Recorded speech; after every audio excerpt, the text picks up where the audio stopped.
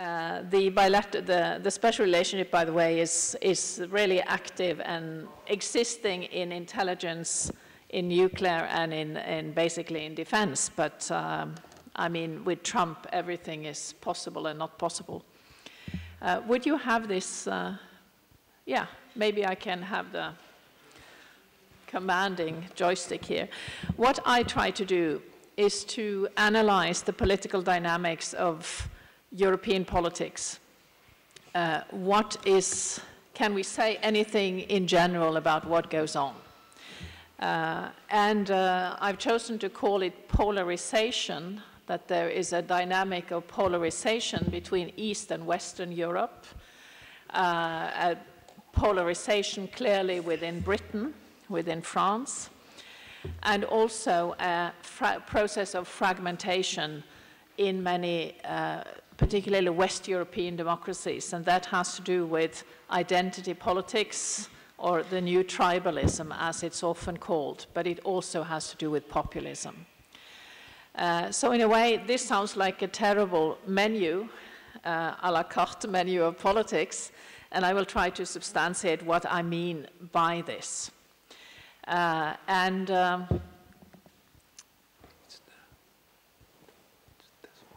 This one? Okay. Okay. So if we start by Europe, situating Europe in the neighborhood, Europe is in many ways home alone. This is the Christmas movie you've all seen. The boy in the nice, rich neighborhood is home alone, and people are trying to break into his house. What do I mean by that? Well, I mean that we have now very clear evidence of Russian revisionism in the neighborhood. That is Georgia 2008, when 2 parts of Georgia were basically occupied by Russia to stop NATO membership for Georgia.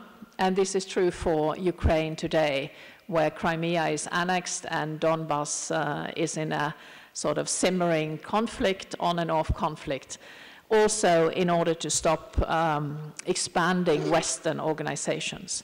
So this is clear, and this is where we should have had a clear European lead in reacting, in deterring, in sanctioning, and so on. And what we find, I wrote a book about this published last year. What I find is that it's the Americans that lead in everything to do with deterrence and sanctions. And the Europeans are followers. And this is, I think, problematic. 74 years after World War II, it is not the Europeans that lead themselves or defend themselves. And in the illegal mass migration case, which was often said to be a migration shock, and it was a shock politically, with big consequences for populist parties, also here the Europeans didn't really know what to do. And it ended so far by outsourcing the problem to Erdogan, to thugs in Libya, to really absolutely substandard regimes that one would normally not deal with. And this is the EU, and it is Germany as the key actors, also something unexpected given the values of Europe. So there has been no policy of sustainable management, so to speak, on the migration issue, and that issue continues to feed into public opinion and support for populist parties. I just want to cite some statistics. In note 2, note 3, I have cited them. Eurobarometer 2018 shows that immigration and terrorism, and the two are then conflated sometimes, they are the top items for people. When you ask people, what are the key issues for you? It's not the job. It's not sort of normal politics anymore. It's these issues. Chatham House survey 2017, 8 of 10 European states, majorities in these states, oppose further Muslim immigration. So the fear of the Muslim, clearly documented. And even in Germany, 53% agree to this. And then we have British data showing that for the last 16 years, the fear of migration or immigration the view that immigration is a major problem has risen from 7 to 49%. So wherever you look at empirical data, you find this, preoccupation with migration. Terrorism is, of course, an basically unrelated issue, but it is a cross-border issue, and it requires vigilance, intelligence, knowledge of who crosses borders. Terrorism will continue. There will be ISIL attacks in Europe. Christians, Jews will be targets for much of this, if possible. The West in general. So Europe has a problem that will continue. Now, we should expect that Europeans now would say we must stand united, we must have common policies, we must cooperate. What happens in this period of time? Instead, we get more and more problems in Europe. Europeans creating their own problems, one could say, but I think we see a polarization of political values and views, East-West in Europe, and as I said, a fragmentation inside West European states. There is a revolt against elites over migration, as I mentioned.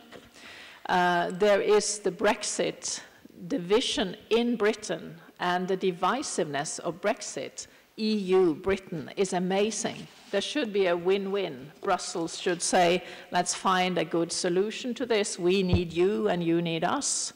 A pragmatic economic solution. Instead, there is a spat of vilification almost across the channel. Not only the British tabloids, but comments by Juncker, comments by Verhofstadt, comments, of course, by British politicians that are really childish, are really destructive, unnecessary.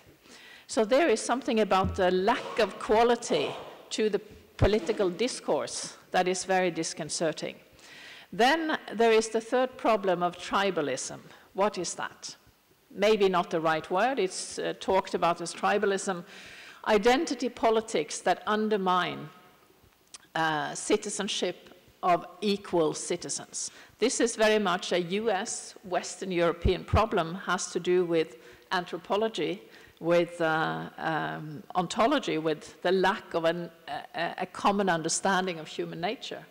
It is there's no longer a common understanding of citizens as having an equal human nature, and I will get to that towards the end. So we have this amazing number of unpleasant political facts in Europe. And in France, it is amazing that the streets demand this or that, and the streets get it, that the president has to address in a way. He has to find a sort of desperate kind of a way to address people's protests. And of course, the French are very good at protesting. That's sort of a profession among university professors often at the Sorbonne. I have students who go there who never get any papers because they cannot do any exams because of all the demonstrations. But I mean, Macron, he faces permanent street demonstrations that are violent. And this is, in a way, where are the representative structures of government in this picture? Let's start then to try to analyze populism. What is that? Populism is, of course, a term that is used as a kind of vilification. If you don't like your opponent, he's a populist. So populism is used as a label. And we have many examples of that. We had Hillary Clinton calling Trump's voters deplorables. They are populists, they are deplorables. I have a quote from The Economist calling the Tory party now a party of populist nationalism, which is amazing. The Economist would write that. I mean, it clearly isn't true. And populism becomes then very difficult to use as an analytical descriptive term. Populism is defined by a scholar who is perhaps the foremost one, Cas Muddy. He is from the Netherlands. He says, most scholars use populism as a set of ideas focused upon the opposition between the people, the good people, the real people, and the elite, the bad people. But apart from this, it isn't an issue problem. We have left-wing populists, Hugo Chavez, good example, and right-wing populists. I would say Donald Trump is a foremost example of populism. Maybe we shouldn't put that in the conclusions to the workshop, but the method used is the same. It is, I speak for the people are forgotten, or the people are downtrodden, and so on, and the elites, the sump in Washington, or the elites are destroying the democracy. And real democracy is direct democracy, not indirect. And this undoubtedly is fueled by, as I said, the migration issue more than by economic concerns. Let me just quote some data on this. We find that the economic issues are not the key ones, although they, in a way, ought to be. I'll just find where this is. Yes. We have Joseph Stiglitz, who was here at our last plenary, who has shown how the working class buying power in the US has, if not declined, stagnated. We have a new study in World Politics by Hope and Matlary, finding that income inequality under globalization has risen tremendously, especially in the US and the UK. And then we have a study of Brexit voting, which shows that by Hobart, a female scholar, and she says that the divide between winners and losers of globalization was a key driver of the vote. And she says the EU's effect on the economy and migration are highly correlated in the voters' choice. Concluding, and she has surveyed all the empirics on the vote in Britain, Britain is now, quote, a deeply divided country, not only along class, education, and generational lines, but also in terms of geography, north-south. So clearly the economy, yes, but this migration factor definitely as well. And that's why right-wing populism is so prominent in Europe today, to the extent that even social democratic parties imitate their positions on migration. The Danish Social Democrats that asked, there's elections in Denmark now, and that party has now adopted all of the right-wing views of migration. So we have this problem of populist method and a particular kind of issue that drives populism in Europe. Now, it is important, and that's a main point, to distinguish between populism as a method and the real issues underlying voters' concerns. There's a lot of, I think, sort of deplorables talk about those who voted for Brexit, as if they were stupid, those who are concerned about migration, as if they are racist. I mean, there is a true elite sort of disdain for the ordinary voters in many respects. And as I quote scholars who write on particularly migration, they say if states cannot control their own borders, not meaning closing them, but control them, then of course right-wing populists will ensure that that is done. So I think it's important to step back and say, what is democracy? Democracy is this method whereby we cannot say that any voter is a deplorable. There is an equality of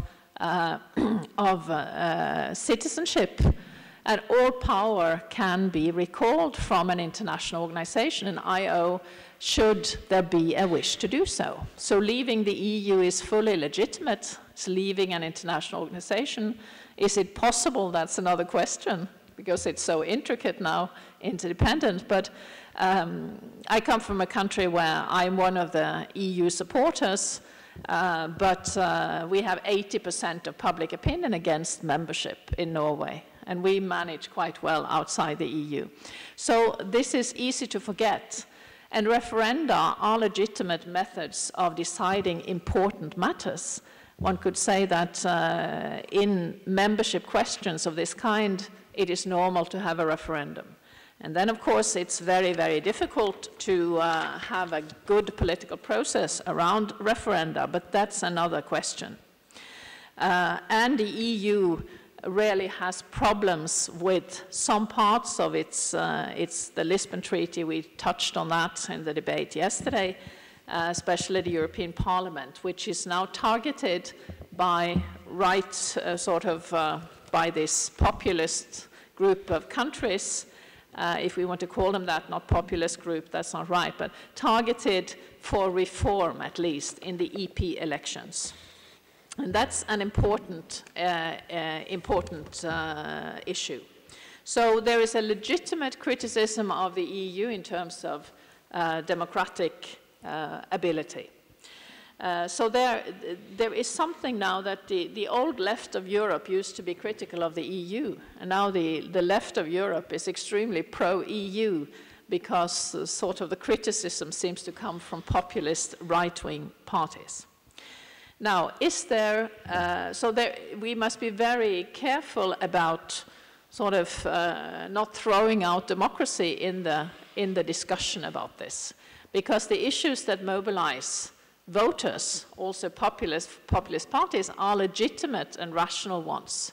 The EU and migration must be dealt with in an international policy, but migration is not refugee policy. Refugee policy has its own convention, which also needs improvement, but it has a certain kind of policy installed already through the UNHCR. So, I mean, migration policy today and refugee policy must be reformed, but we cannot expect states to accept a supranational EU policy in the area. And globalization impacts unevenly, and we've seen that more clearly, and that's quite rational. If I'm a working class person losing my job, I want my state to work for my kind of job. I don't want to accept that elites, in a way, can benefit.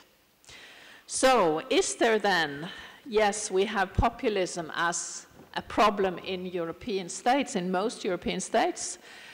Do we have nationalism as a problem in Europe? I think I was just reading our conclusions, the text here, the proposed text, and it's very good on exactly this. Aggressive nationalism is not a problem in Europe today, apart from Russian Europe, if you will. There is no belligerence, aggressive nationalism, but there is perhaps a nativism or a very thick nationalism in some places, but it's not prone to aggression at all. And one could argue that the lack of national identity in Western Europe, in the west of Europe, is maybe a problem. I have 4 children, and one of them is married and living in Norway. The 3 others are globetrotting and working and traveling, and they are, they are extremely sort of like world citizens, but there is nothing called a world citizen. Citizenship is national. You pay your taxes and you do your conscription or whatever. You are deeply embedded in national democracy. So this is, I think, a key issue. People want to find their national community, and we talked about how nations are natural in the sense of evolving, and this is difficult in a global age of so much internet, in a way, internet use. So I don't think nationalism is a problem so much in Europe. It is distinctly a problem in China. With, I mentioned an example of the new app that all workers have to spend much time on and get points using, called Study the Great Nation. How the party has made an app whereby you see you see lots of films and you answer questions about the greatness of China's history and the Chinese nation, and unless you do enough work and get enough points, you are then disqualified. Russia undoubtedly has quite a typical old-fashioned kind of nationalism, nation building for the sake of being strong in a warlike manner.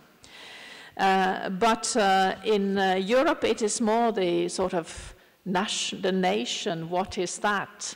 And of course, it is not ethnic. It is something that is a solidaristic community in a way. But it is almost a foreign concept for many young people, the nation. Why must I belong to this nation where I have my passport? And of course, the tragedy of globalization is that the economy is really global, internet is of course global, politics and law remain wedded to state sovereignty and states.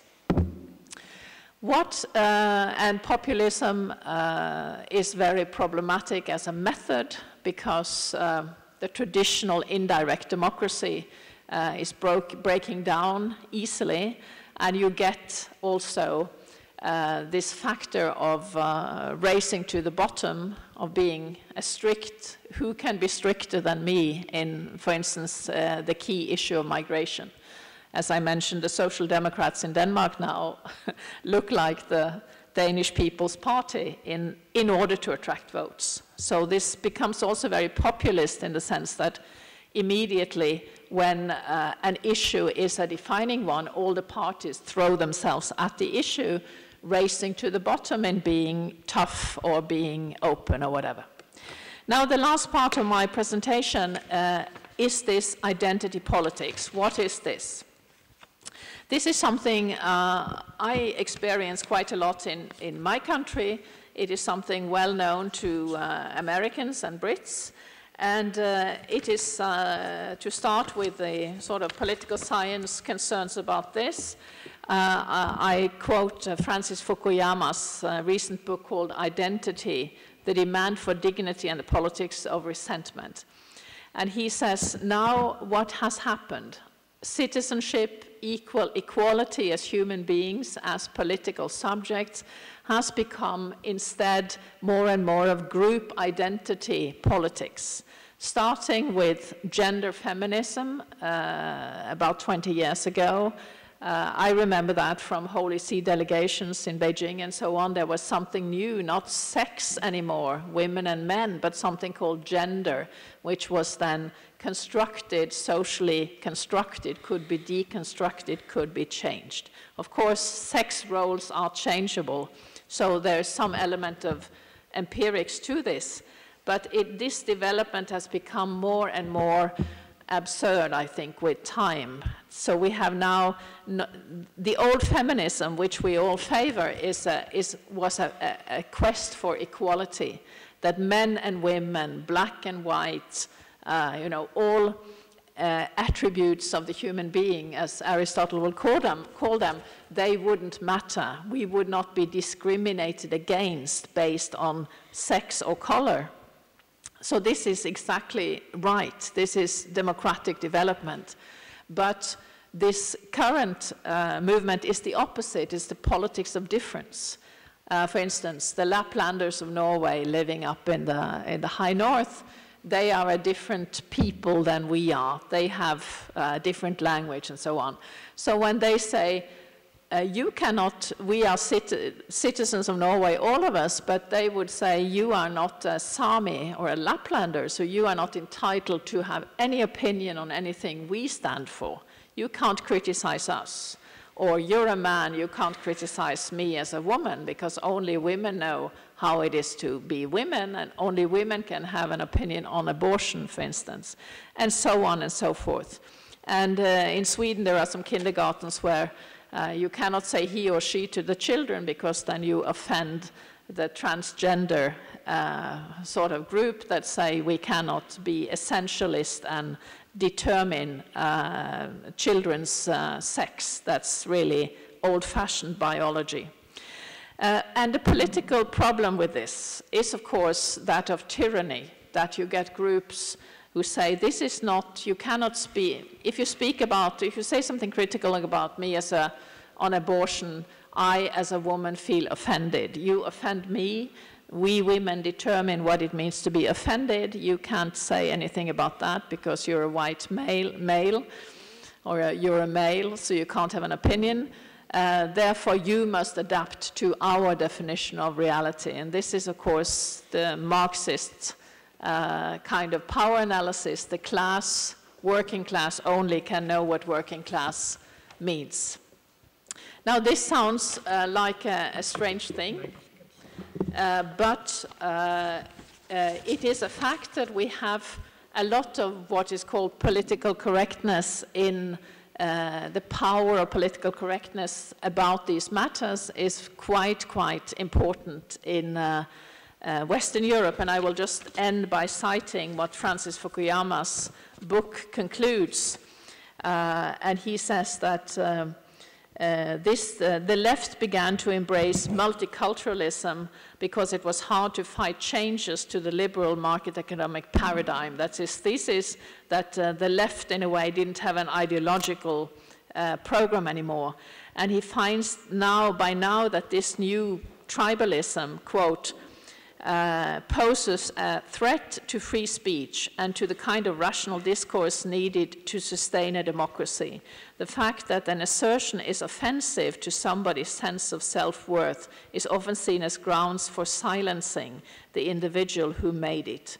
And this is political correctness, he says, and we see this there are many examples of this, and he says that we must return to the equality of citizenship in order to have sound democracies. Now, this is a Western European phenomenon to a great extent, and it is something that divides East and West very much in today's Europe. This is where Orban and these others say we will not have any of this kind of development. So the conclusion is, in a way, to address these issues, and regarding international politics, it is to look more critically at the EU and democratic accountability, because right now the tendency is to take power back to the national level. Thank you.